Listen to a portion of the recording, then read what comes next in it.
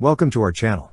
Don't forget to subscribe and put likes, because your support is important for us. And here we go. In a significant move to bolster humanitarian operations, the U.S. Armed Forces deployed the counter-rocket, artillery, and mortar (CRAM) system on May 20, 2024, to protect the newly established Gaza floating pier. This strategic deployment, recently highlighted through images on the social network X, underscores the U.S. military's commitment to securing vital humanitarian supply lines to Gaza. The Gaza floating pier, a meticulously constructed U.S. military project, serves as a crucial node for maritime cargo intended for humanitarian assistance. Built on ships stationed offshore and connected to the shore by a causeway, the pier ensures efficient and secure delivery of essential goods. It links directly to the Netzarim corridor, a designated zone for humanitarian operations, facilitating the seamless transfer of aid to Gaza residents.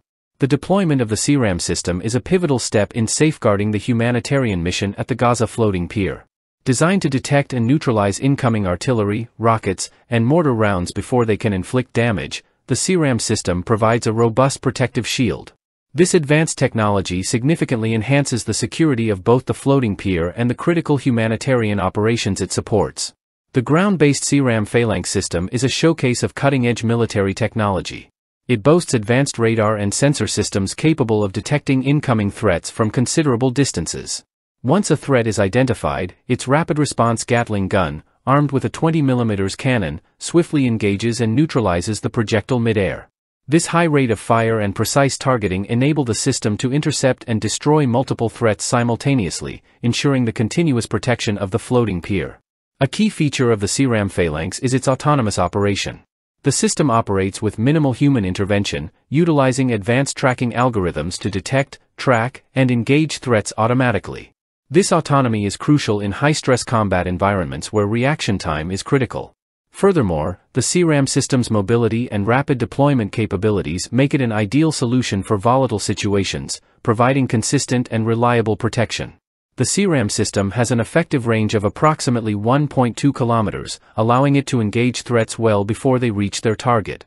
It can also intercept projectiles at altitudes up to 1,000 meters, offering a broad protective umbrella over its defended area.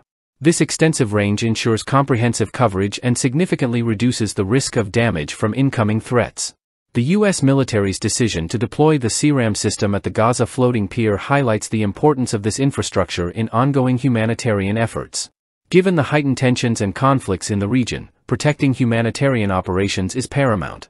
The CRAM system's advanced technology will help safeguard the pier from potential attacks, ensuring that the delivery of humanitarian aid can continue without interruption. This deployment reflects the U.S. military's unwavering commitment to supporting humanitarian missions while ensuring the safety of their operations in challenging environments. By mitigating risks and protecting critical infrastructure and personnel, the CRAM system plays a vital role in the mission to deliver aid to those in need, reaffirming the U.S.'s dedication to humanitarian principles amidst complex geopolitical landscapes. That's all for now. See you later.